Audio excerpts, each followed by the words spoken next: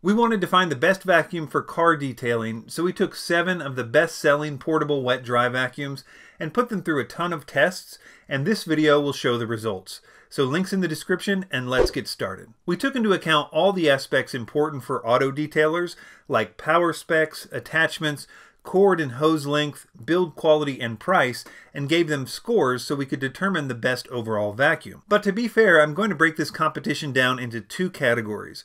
The first will be the ultra portable category. These are the cheaper, less powerful Shop-Vacs with a smaller capacity. The second category will be the slightly bigger, more powerful vacuums. These are a little higher quality, and the best overall winner will probably come from one of these 3. So let's start with the smaller or budget category. We tested their suction and their airflow at both the base and at the end of the hose. We added up all 3 numbers and got these results.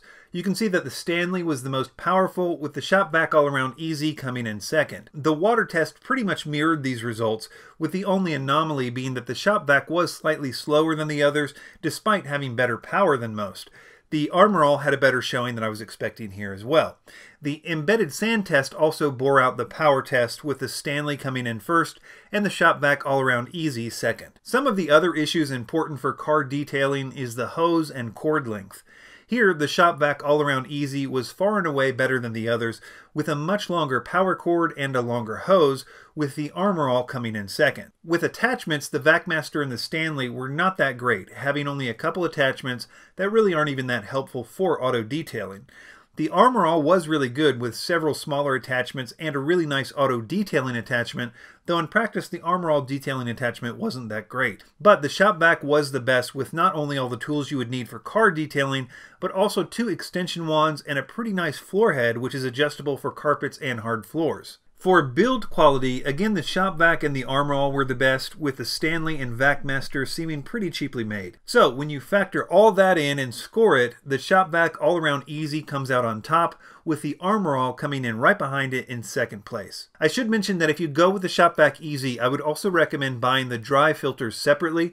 It comes with a wet filter for water vacuuming and a bag for dry vacuuming, but if you don't want to use the bag, you'll need the dry filters, which I will link along with the Shop-Vac below. Okay, now with the premium vacuums, which aren't all that much more expensive than the budget vacuums, but they are more powerful and slightly bigger, but still portable.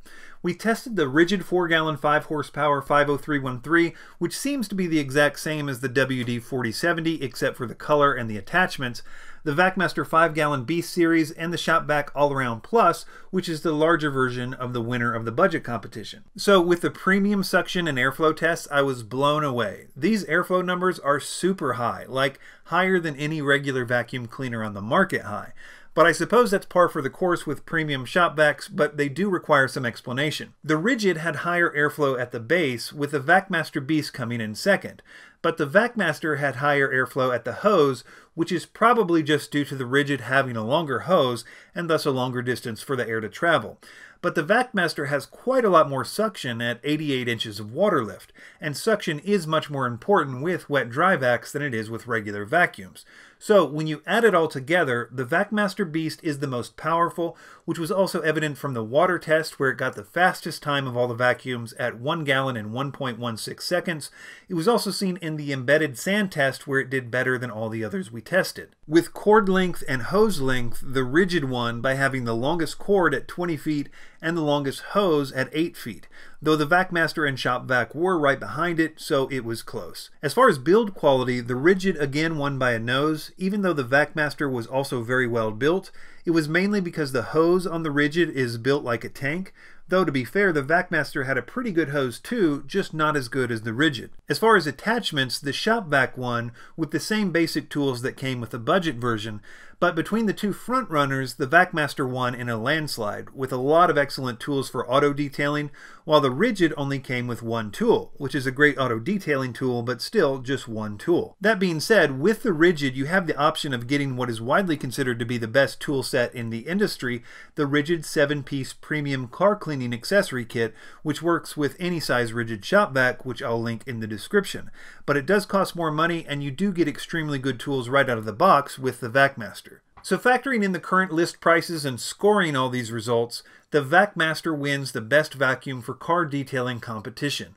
It's unbelievably powerful, really well built, comes with a great set of tools, a long cord and hose, and is very reasonably priced. Links in the description to Amazon for current prices and reviews, and consider a like or a subscription to Vacuum Wars, where we're always on the lookout for the newest and best vacuums, robot vacuums, and carpet cleaners. Let me know if you have any questions in the comments. I try to answer as many as I can as fast as I can. Thanks for watching.